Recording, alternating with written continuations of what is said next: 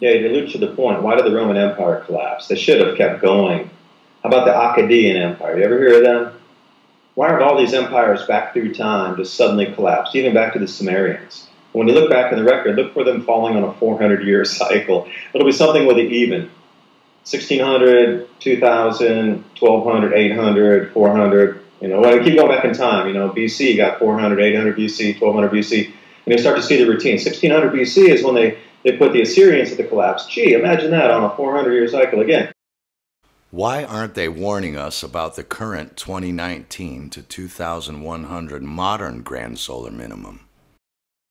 They're trying to not mass panic everybody into creating a situation years before the real difficulties come where they're going to need the police state in place. So the convenient excuse to put the police state in place was 9/11.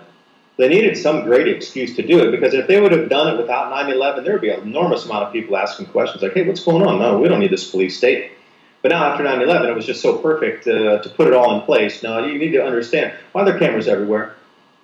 Why is everything being monitored, and why is everything being so watched? Well, I just think they're trying to preemptively get ready for when they really need to control the citizens across the planet in terms of food distribution, riots, etc. America lost 38% of all of its stored grain. You understand that, right? 38% of the stored grain in the United States is unusable at the moment due to the flooding. I can't believe that didn't make more of the news. You got an entire Mississippi River flooding into an inland delta all the way up to Missouri, and Nebraska turning into an inland sea, and Iowa's an inland sea slowly draining. You got hundreds of trillions of gallons of water coming down the rivers, overflowing everything, and not a peep on the news. They're just trying to stabilize grain markets and not panic. Again, it all comes back to, why is there censorship? It's to avoid mass panic.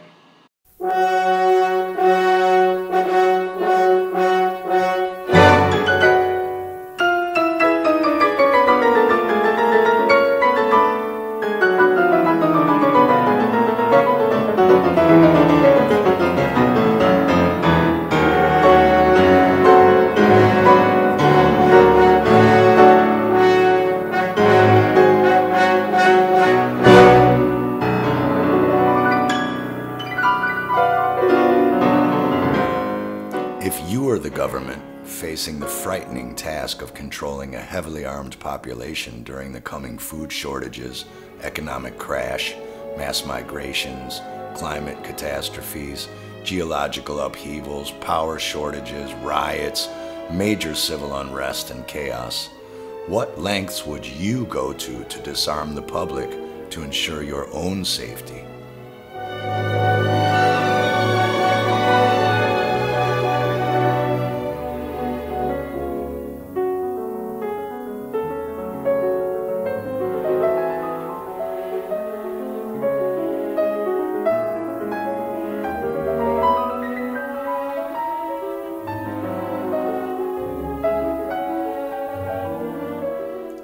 The Oscar goes to...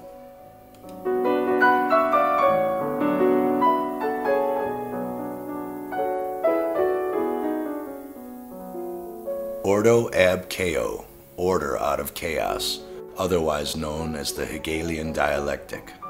Problem, reaction, solution. Why are George Soros and the CIA covertly orchestrating so many color revolutions all around the world at this time?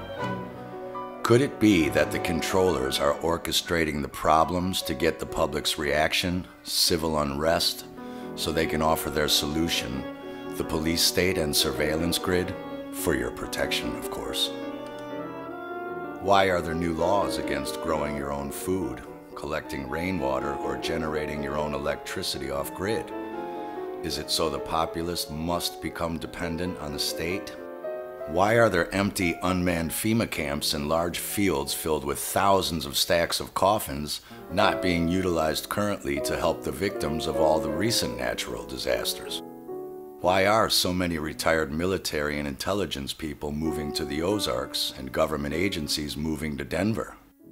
And what the fuck is up with Denver Airport? Do they know something we don't?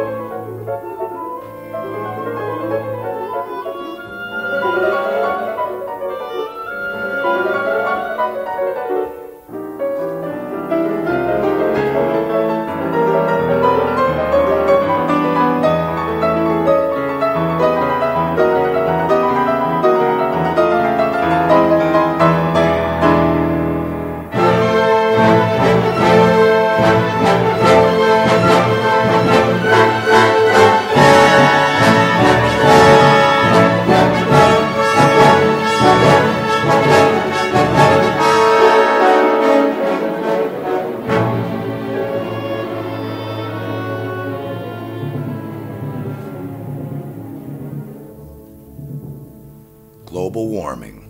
The science is settled. The experts all agree. Well, not all of them. We've all seen the IPCC hockey stick graph that won Al Gore a Nobel Peace Prize. You remember Al Gore, the guy who said sea levels would rise drastically in the next 10 years? Then he bought a $9 million mansion on the Montecito beachfront. But is it really settled?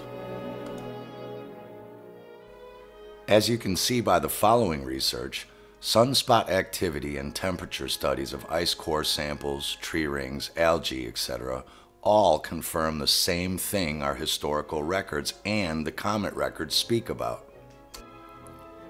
The Earth goes into what is called a grand solar minimum period of extreme cooling and climate change roughly every 200 years, and a much larger period of cooling and drastic climate change every 400 years.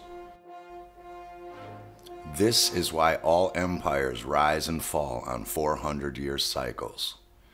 As you can see, it is the exact opposite of what the government scientists are telling us. Global warming is a hoax. Climate change is real and it is coming, but it's nothing to do with cow farts and CO2.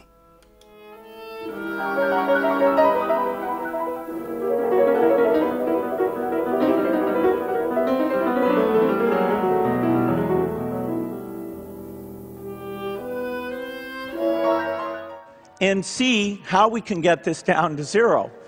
Probably one of these numbers is going to have to get pretty near to zero. That's back from high school algebra. But let's take a look. First, we've got population. The world today has 6.8 billion people. That's headed up to about 9 billion. Now, if we do a really great job on new vaccines, healthcare, reproductive health services, we could lower that by perhaps 10 or 15%. We could lower that by perhaps 10 or 15%.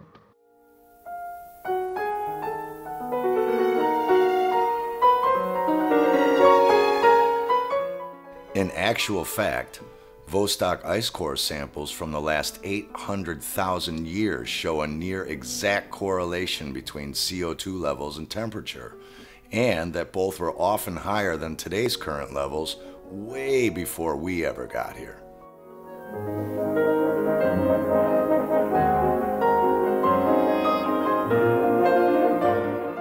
Either the Miocene apes were driving gas-guzzling SUVs back then, or it's just a completely natural cycle.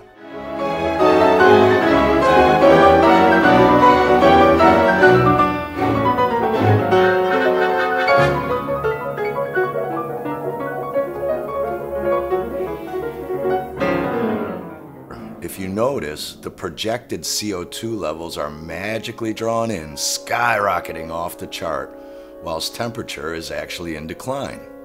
I'll let you do the math.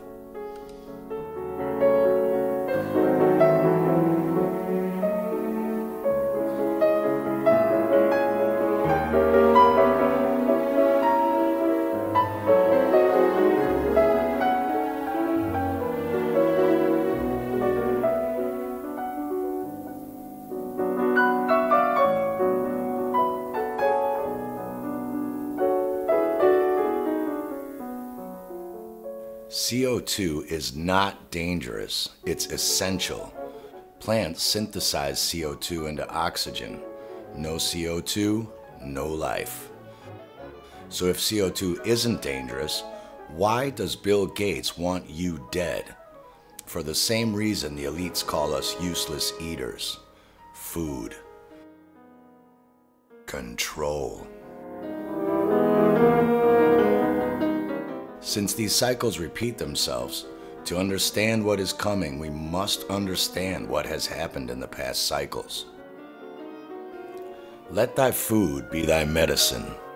Our entire immune system and biochemistry is dependent upon the vitamins and minerals we get from our food.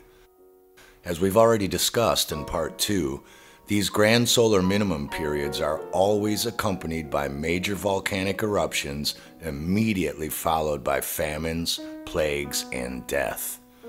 When we look back even further to the infamous Black Death of 1347 to 1351, which killed over 200 million people worldwide, we see that it fell exactly again at the lowest point of the Wolf Grand Solar Minimum. Though never proven, it was blamed on rats carrying diseases. But something else was left out of our history books. A great many people throughout Europe and other plague-stricken regions of the world were reporting that outbreaks of the plague were caused by foul-smelling mists. Those mists frequently appeared after unusual bright lights in the sky.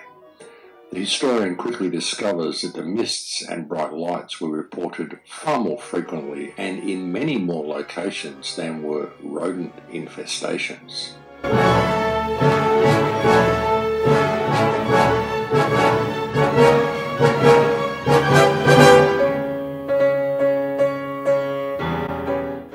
We know that volcanic ash thrown high into the atmosphere is dispersed via the jet streams that blanket the world. Could this strange foul-smelling mist that coincided with the Black Death be sulfur dioxide fallout from major volcanic eruptions during the plague? Boccaccio ascribed the pestilence of the Black Plague to the state of the air, not rats. The English scholar Webster conjectured that during the eruption of volcanoes, subterranean fires emitted disease-causing poison through various parts of the earth. Perhaps the real cause of the Black Death was weakened immune systems from sulfur dioxide poisoning mixed with the lack of abundant growable food nutrients during the Wolf Minimum. So what about now?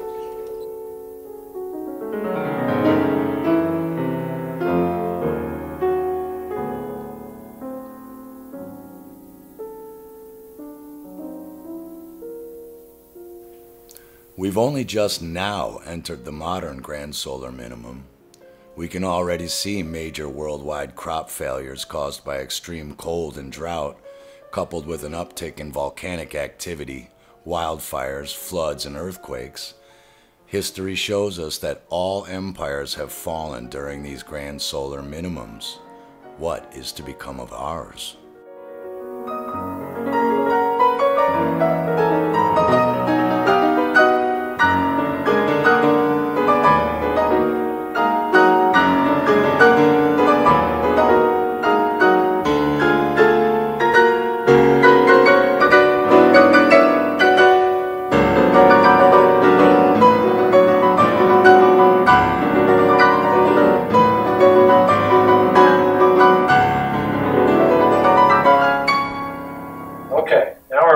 Questions about, okay, what do we do now?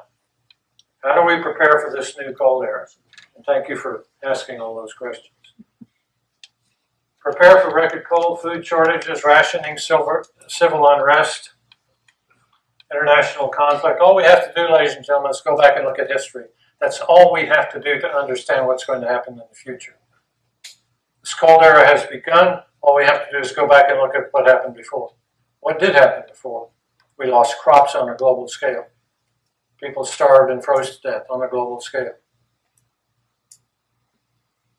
And that was when they were more resilient, more reliable.